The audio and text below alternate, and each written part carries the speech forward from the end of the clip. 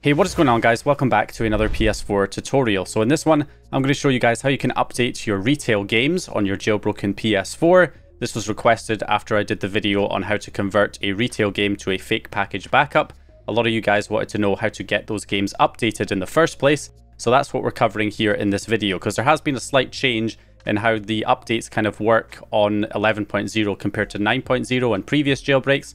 And on top of that, the Homebrew app that we used to use, the patch installer, no longer works. So we have to kind of do things manually. Now, Lightning Mods might implement a similar feature in items flow in the future, but as of right now, we don't have access to a Homebrew app that we can use to easily install our game updates. So to start with, one of the issues you might run into once you get connected back up to your network and have an internet connection on your PS4 is that if you try and update one of your retail games by pressing options on it and going to check for update, you might run into this error. Now, some people will not run into this error, some people will.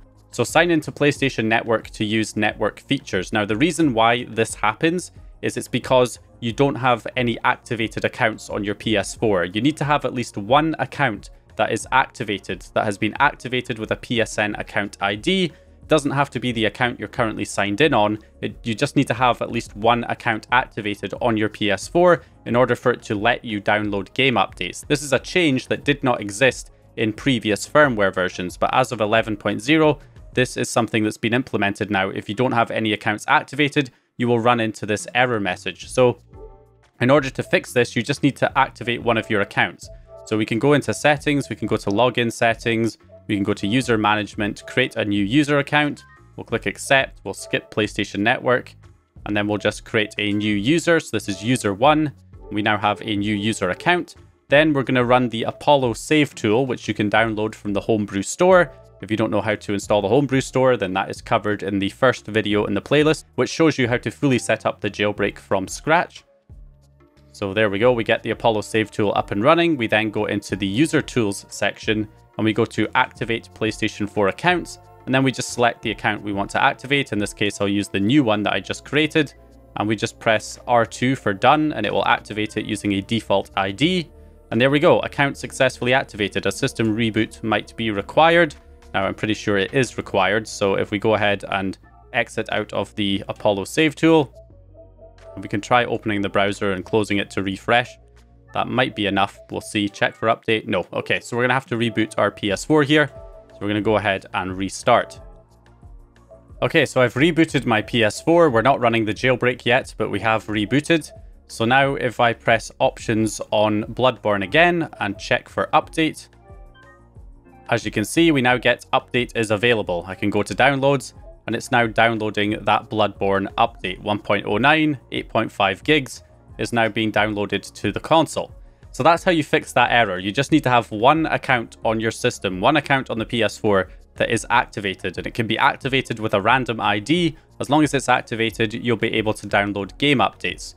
Now, obviously, if you have a DNS blocker in your settings, if you're using Nomadic's DNS, which blocks system updates and game updates, you'll have to take that off in order to download the updates. Now, the good thing is with 11.0, most of the PS4 games that are available for the PS4, you can just download the latest update like this, just by checking for updates, downloading the latest update, and you will be good to go. Most games are like this now, because 11.0 is such a high firmware, and most of the games that are available for the PS4 are old now and are not continuing to be updated that often, and therefore the latest updates will work on 11.0, and you can just download them like this and run your game with the update installed. I should also mention right here that if you're worried about accidentally installing a system update by connecting to the internet, remember that Gold Hen blocks system updates. So you tried to download 11.50, but it failed because Gold Hen blocks it. Even when you're not using Gold Hen, we're not even running Gold Hen right now, but the update is still being blocked because it's persistent. But as you can see, Bloodborne has now been successfully installed. So we should be able to check right here, go to information on the game, and it is on 1.09, so it has been successfully updated. So if we run Bloodborne now, it should launch and it should run just fine, because the latest update for Bloodborne 1.09 came out a long time ago. There's not been a new update in a very long time, therefore it runs on 11.0 without any issues. So if we play offline, we can see the app version in the bottom right hand corner is version 9, so we are updated. So the reason why I mention the whole thing about being on the latest updates and why we're able to run it is that there are some games on the PS4 where the latest update for the game requires a higher firmware to run. So I have an update for Red Dead Redemption 2, the latest version. So when I checked for update on Red Dead 2, it said version 1.32 was available, ready to be installed, as you can see there. So there we go, we've got our disk inserted. So if I go over to downloads, update, I click start, you can see this is the problem. So update file for this application has been downloaded. To update the application, you must first update the system software. So this is a problem that you'll run into on certain games. Games that are frequently updated may require a higher firmware in order to install that update. So the problem is Red Dead Redemption 2 update 1.32 requires you to be on 11.02 firmware. And of course, we need to stay on 11.0 in order to remain with the jailbreak on the PS4. So we can't install 1.32. So what we need to do is install an older update, whatever the previous update was, 1.31, 1.30, whatever it is, and we can install that update and get that working on 11.0, just not the latest version. So unfortunately, this process is a little bit more complicated because, you know, you can't just search for an older update by checking for updates on the PS4. You'll need to actually download the older version of the update manually and install it using like the Gold 10 debug settings package installer. So let's go ahead and look at how we can do that here. So if I go ahead and get rid of this particular update file, since we can't install it anyway, there's no point in having that on there.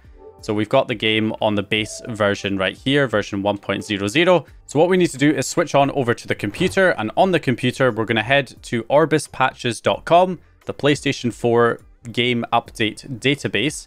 And in here, we're going to search for our version of the game. So Red Dead Redemption 2.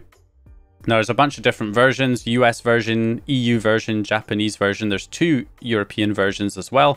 So you need to check to see which version of the game you actually have. So you can see on my PS4, it shows the title ID at the bottom, CUSA 08519, version 1.00.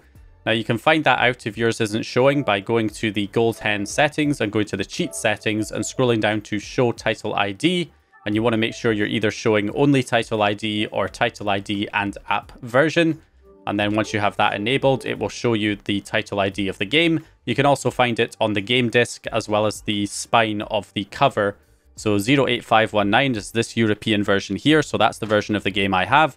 I'll select that option and that will take me over here. And this lists all of the different updates. And it also tells you what the required firmware version is. So you can see 1.32 is the latest update that we were trying to download directly from Sony's servers, but it requires 11.02, which is why we weren't able to install it on our PS4. However, if we look down at update version 1.31, this only requires firmware 9.60, so we can easily install this one on our 11.0 PS4. So all we need to do is click on 1.31. This will give us all of the links. We can then click this button here to copy all package links. And then we can just paste these in a download manager. So the download manager I recommend is going to be JDownloader 2. You don't have to use this, you can use something else, but JDownloader 2 is my preferred download manager for downloading package files. So if you go into the link grabber, you can right click and add new links. And then it will basically paste everything in your clipboard in here. If not, you can just paste it right in. And these are all of the different parts. Now, the thing with game updates is that they're split into 4 GB parts. So if your game update is larger than 4 gigs, it will be in multiple parts here. So we need to download each part. So that's why a download manager makes it easier. So if we click continue, that will add all of the links in here. So there's all of the parts. And then if we highlight these by clicking and dragging all of them, we can move them all into one folder by right clicking and going to other and then move to a new package. And then we can just give this a name and that moves them all in here. So we've got all of the parts that will be in one place. So from here, we can just click the play button and it will start downloading all of those updates. And it should be quite fast because this is downloading the updates directly from the official servers. For some reason, Sony does not delete the older updates. So the older updates are all still there on the server, but the PS4 is only capable of finding the latest update. when you search for updates on it. So we're actually just downloading these directly from Sony's servers, just like the PS4 itself. Okay, and once all of the parts have been downloaded, you can just right click on the folder and open download directory, and that will take you to the directory where all of the parts have been downloaded to. So we've got them all in here. Now, one of the problems we have with this method is that we can't install these one by one. We need to actually merge all of these parts into one final package that can then be installed on the PS4 to get the game updated. So to do this, we can use a program like PS4 Tools, which I've covered in a previous video. If you open this up, I'll leave it linked in the description. You just right click on the run.cmd and run it as administrator. That will install everything. And once it's installed, whenever you right click on a package, you'll have this PS4 Tools menu. So all you need to do is right click on the first part, so the _0.package, making sure all of the parts are in the same folder, which they should be. You can right click on the first part and then go to PS4 Tools, and then you have the option down here to merge package parts. You're just going to select that, and then that should identify all of the different parts here. So there we go, 0, 1, 2, 3, 4, and 5, and it is now merging them into one file. So you just wait for this to complete. Okay, and once it's done, we can press any key to continue, and we have our merged package file here, 21 gigabytes. All we need to do is copy that over to a USB drive.